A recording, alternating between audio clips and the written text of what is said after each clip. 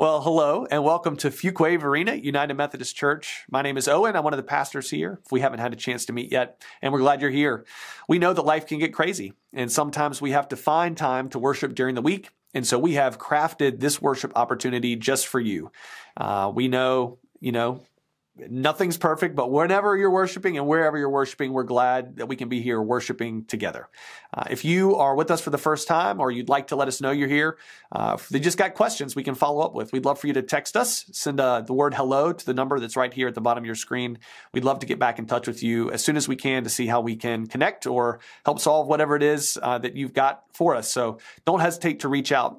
Also, if this is an opportunity that you regularly participate in and you'd like to partner with us in mission and ministry, we'd love to have that partnership with you as we serve our greater community here around Fuquay-Varina. You can go to our website, fvumc.org/give. And we'd love, again, any sort of support that you can offer will help us continue to do this and do it well. And so you can check that out while you're there. Anything that you need, hopefully, will be right there on our website. Particularly if you're looking for other worship opportunities, you'll be able to see those on our worship page. And again, we're just so glad you're here, and we hope that you find something meaningful, something you can hang your hat on this week as we participate in worship together.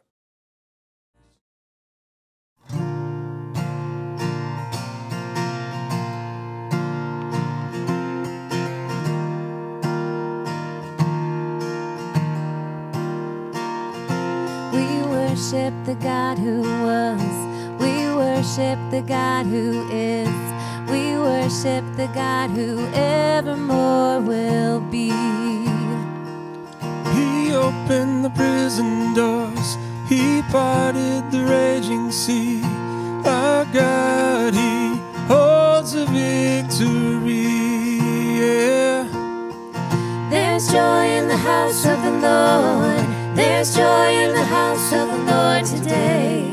And we won't be quiet. We shout out your praise. There's joy in the house of the Lord. Our God is surely in this place. And we won't be quiet. We shout out your praise. Oh, oh, oh. We shout out your praise.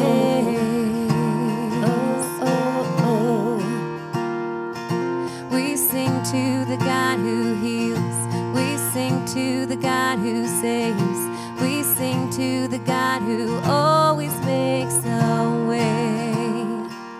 'Cause He hung up on that cross, then He rose up from that grave. My God, still rolling stones away. Yeah. There's joy in the house of the Lord. There's joy in the house of the Lord today, and we won't be quiet.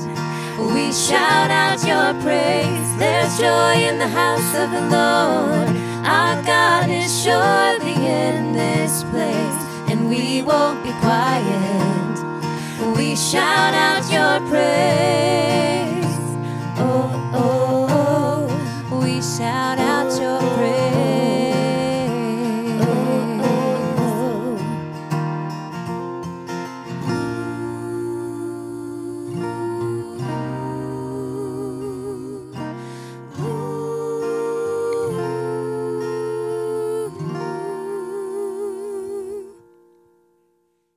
Well, this is a special message for those of you who are worshiping with us online today, or after the fact, or on demand, as we say.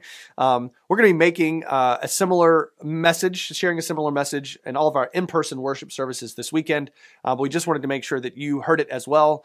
We are entering into October, which will be a season of generosity for us. And we're going to invite everyone who's a part of our worshiping family, the worshiping life of our congregation, to partner together to support the mission and ministry in the year ahead, 2023. I can't even believe that it's 23 already, but here we find ourselves.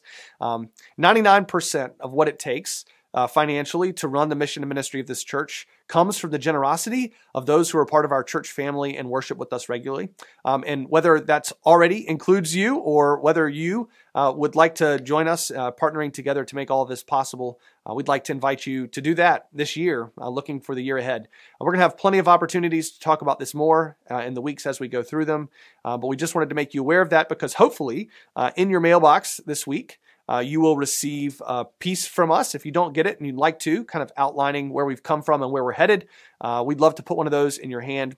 Also, I say all this because this year, in addition to kind of preparing for 2023, we're going to be launching a capital campaign called Revise, Refresh, Renew to upfit the existing footprint of our building to make it ready, not just for the mission and ministry we're doing today, but for the years ahead of us. And we're going to be doing 11 projects that revise, refresh, and renew our building. And we'd love to invite you to come next Sunday, October the 9th, from 4:30 until 6 to an event that we're calling Visioning Together. That's kind of a state of the church. You'll hear where we've come from in the past year, where we're headed in the year ahead, and we're going to give all the details for Revise, Refresh, Renew. So I'd love to have you join us for that.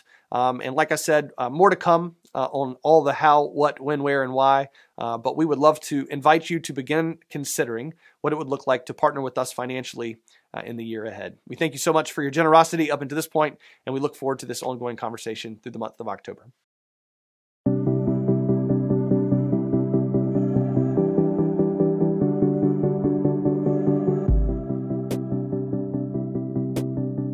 About a year and a half ago, Hope called me one afternoon and said, "Hey, I think we're ready to take your class to the next level." She said, in spite of COVID, we are growing. We are looking for ways to engage new people in the church. The Fuquay-Varina area is growing by leaps and bounds, and we'd like for you and James to consider inviting new people into your small group. And so we did. We ended up having to move into a new classroom, and right out of the gate, we went from about 4 couples to 11 couples. So Christine's like, well, come on to our class. There's these new families. You're going to find all these great friends. There's going to be other couples with young children. And it was interesting because the rest of us were empty nesters. That was the thing that we had in common.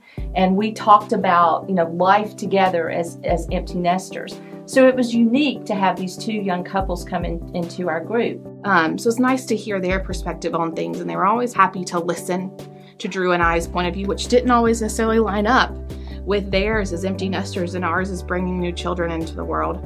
But in the background, the phones were ringing for other people to get connected, and we were just simply out of space. So it was at that point that I picked up the phone and called Elizabeth and said, "Would you consider?"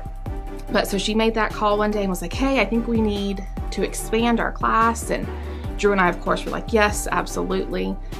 So we meet Sunday nights while there's childcare here at the church for all ages. We get together outside of church, sit together on Sunday mornings, and then we've discussed marriage, we've discussed parenting, and we joke often Sunday evenings of, okay, who made it to church this morning with all of their children dressed? And then who made it back to church by 4:30 with all of their children still in tow? And that's who gets the rah-rah cheerleaders. I definitely think that this class, leading this class, has opened up so many opportunities for us. So us scattering our glitter is taking every single one of those couples and families and saying, hey, come on, come with us. We'll hang out together and spend time together and learn together. And I think that that is really what scattering that glitter about, is just being there for people and opening yourself and your hearts to accept them.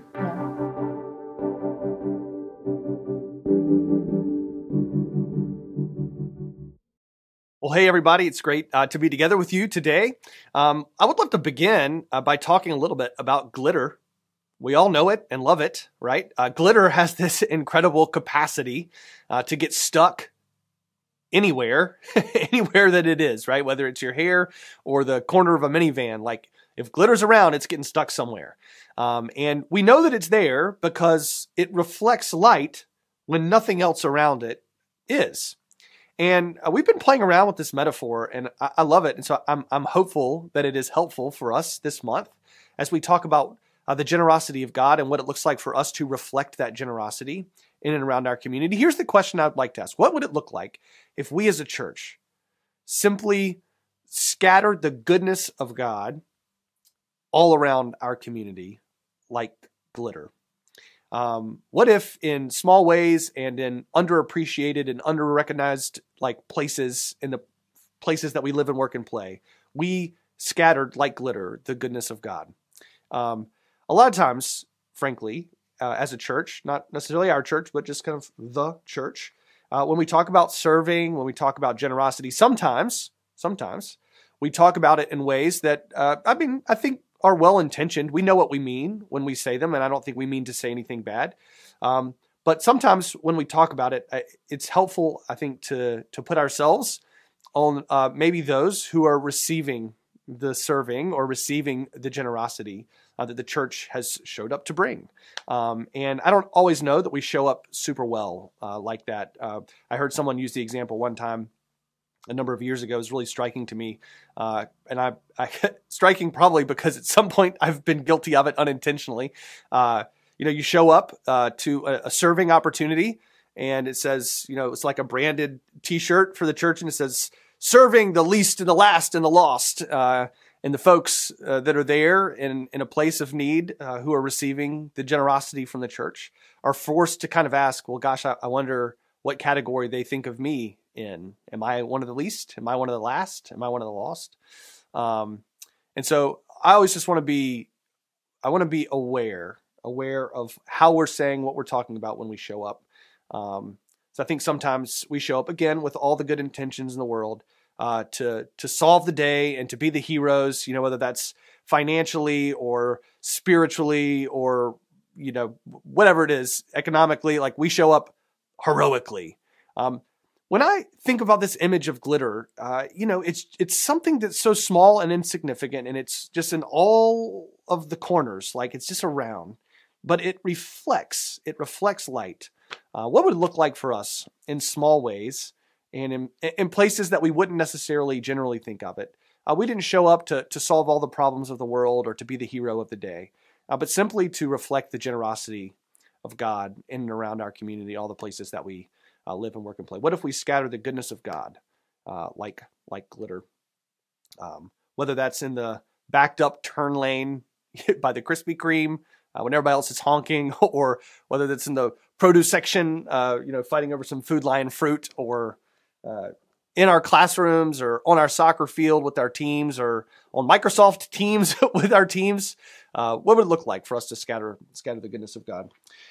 If we're going to reflect the generosity of God, it may be helpful for us to talk about what that generosity looks like. And so that's what we'll spend some of our time today doing. I want to do that by turning to a parable, often called the parable of the sower.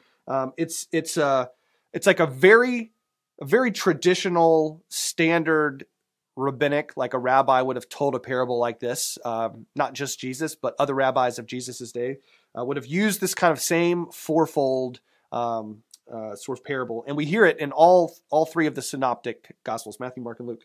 But here's how it goes. This is Matthew's version, chapter 13, verse 1 through 9.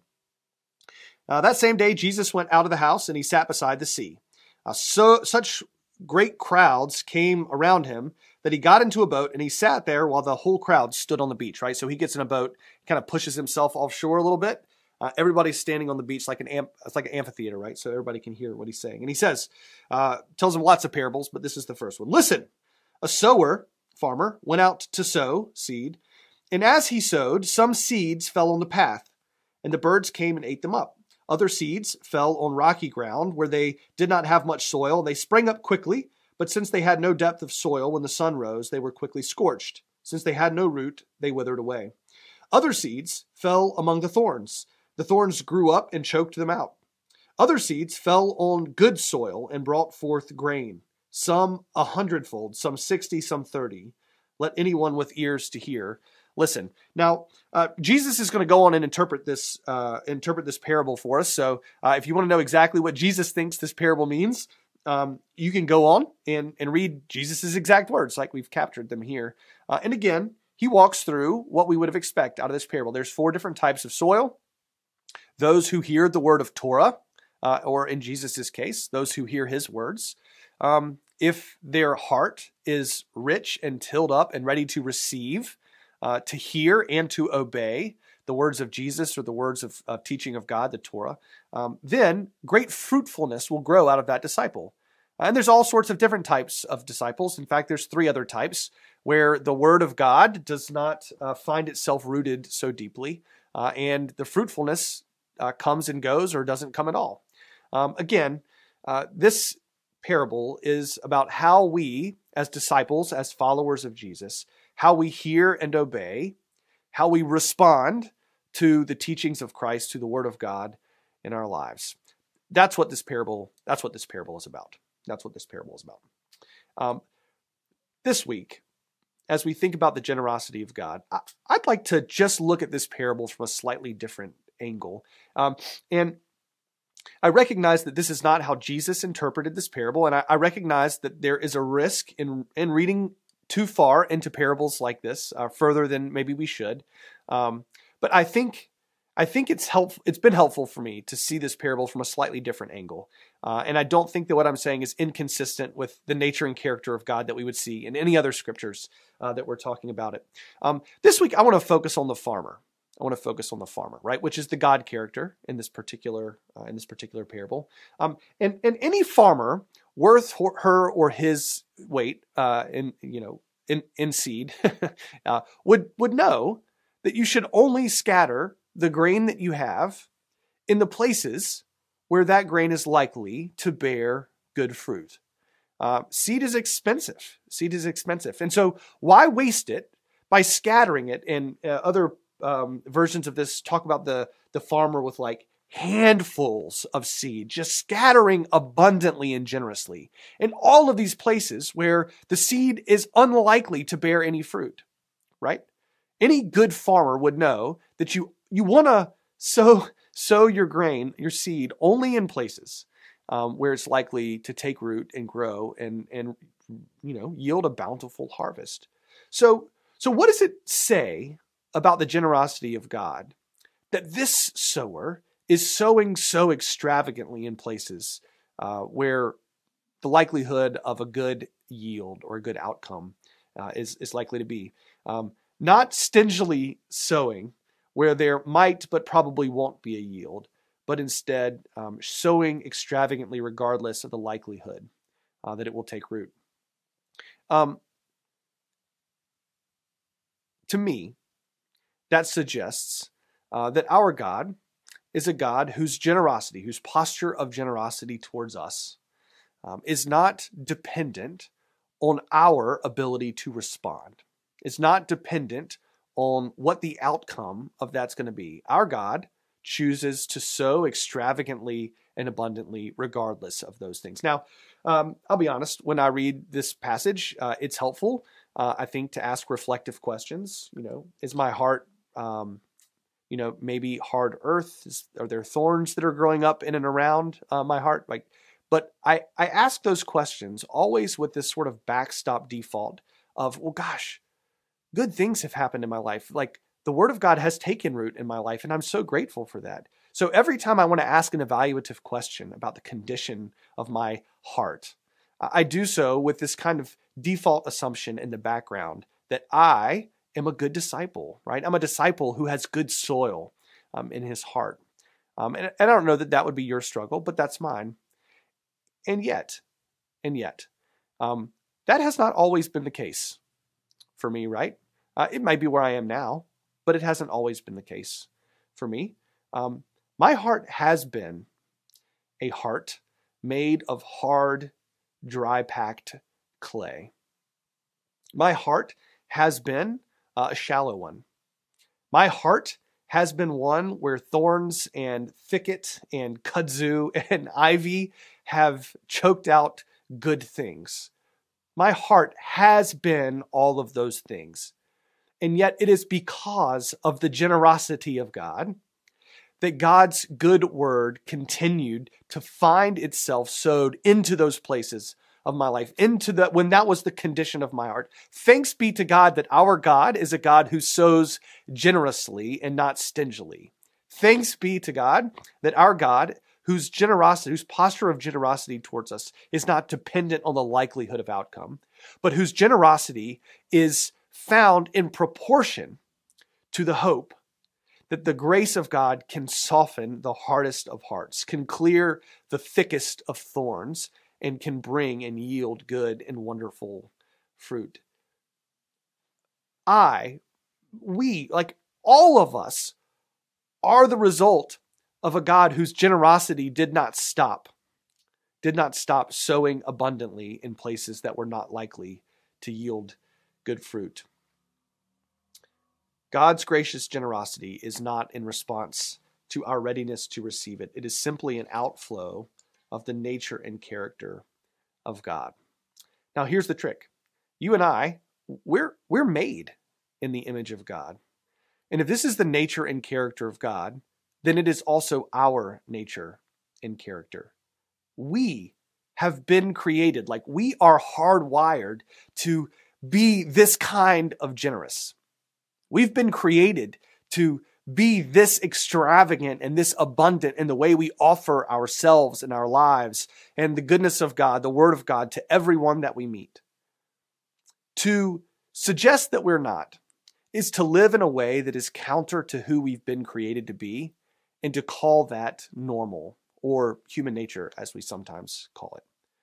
So I'm wondering, for us out loud together today, how would our posture towards others change if we reflected this kind of generosity? How would our posture towards others change if we reflected this kind of generosity?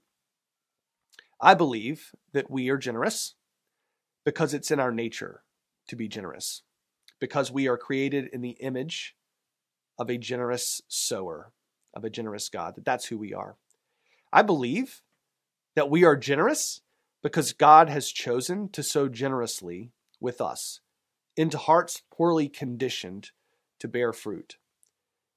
And I believe that we are called, not commanded, but called, invited to live into the fullness of our generous nature, to be generous people in proportion to our hope, in proportion to our faith and the Spirit of God to bring forth fruit, not in proportion to our anticipated outcome. I'd like to leave us with some questions this morning with all these things in mind. The first is this. Who in your life, like glitter, has reflected the generosity of God by scattering goodness in your life? Whose flash of glitter has helped you know the love of God? And then I want to ask kind of a question about you. Where are you reflecting this sort of generous image of God? Where are you showing up like glitter, reflecting this generosity in the lives of others?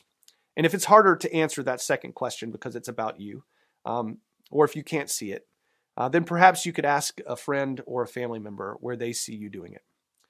Friends, together, I would like to invite us in this month to consider the nature and character of God, who has been so generous to us, and invite us to, like glitter, scatter the goodness of God in all the places that we live, work, and play, because that's who we are.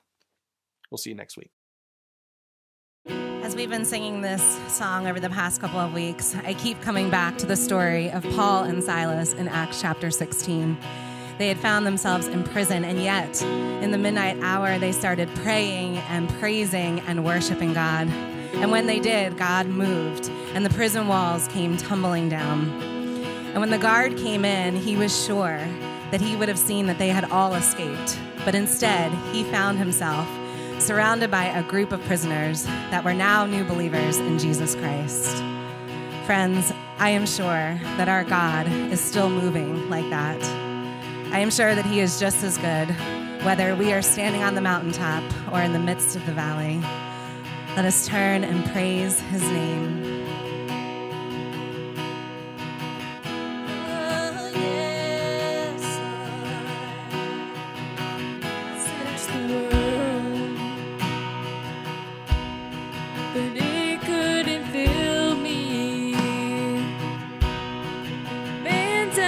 Praise treasures that fade are never enough. And you came along and put me back together,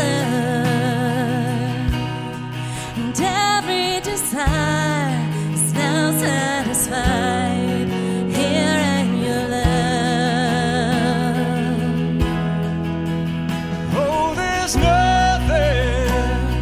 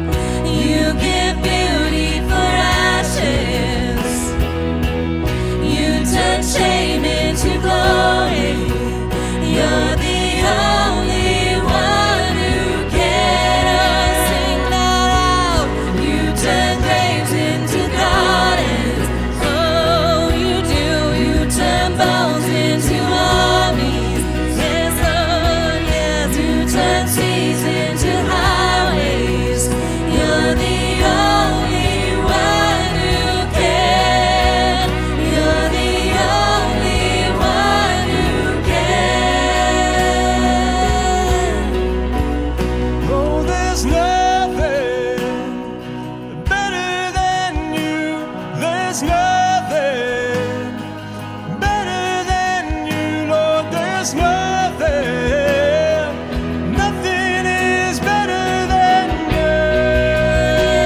Yes, I know it's true. Oh, there's nothing better than you. There's nothing better than you. There's nothing, nothing is better than you. Proclaim that here you turn graves into gardens. Oh, yes, bones into armies. You turn seas into highways. You're the only one who can. You're the only one who can. You're the only one who can. Oh, yes, you are, Lord. Amen. Amen. Again, it's been great to be with you together today. I would remind you, we'd love to know you're here. If you want to text us, just text the word hello to the number that's at the bottom of your screen. We'd love to follow up with you, particularly if there are questions you have after today's worship, or if there's something we can do to help you take the next step in your life of faith, your journey. We'd love to be able to do that with you, to partner with you in that way. So don't hesitate to reach out. And again, if you'd like to join with us in mission and ministry here in Fuquay-Varina, you can go to our website, fvumc.org/give. We'd love your support. We'd love to partner with you in ministry in all sorts of different ways. We have plenty of other worshiping opportunities live on Sunday morning, as well as throughout the week. And so don't forget to hop over to our website, fvumc.org, to check out all those opportunities. We'd love to get a chance to meet you should the time come. And until then, it's been great to worship together with you today.